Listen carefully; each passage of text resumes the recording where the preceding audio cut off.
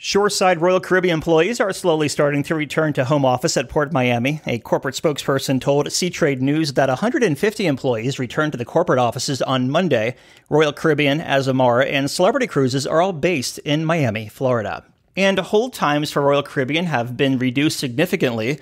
The cruise line added 100 additional employees to man the phone lines over the weekend. On-hold times dropped from 45 minutes down to several minutes. And 8 guests who were stuck on a German cruise ship for over 3 months have finally reached land. The ship was originally sailing along the coast of Australia when the cruise industry shut down back in March.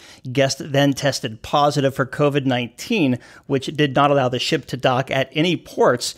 The ship eventually decided to return to Bremerhaven, Germany, but not before dropping off crew members in Indonesia. All 8 passengers who disembarked in Germany were negative for COVID-19.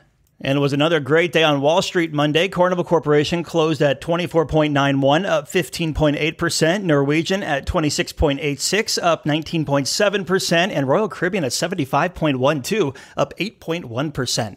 More stories at cruiseradio.net. Doug Parker, Cruise Radio News.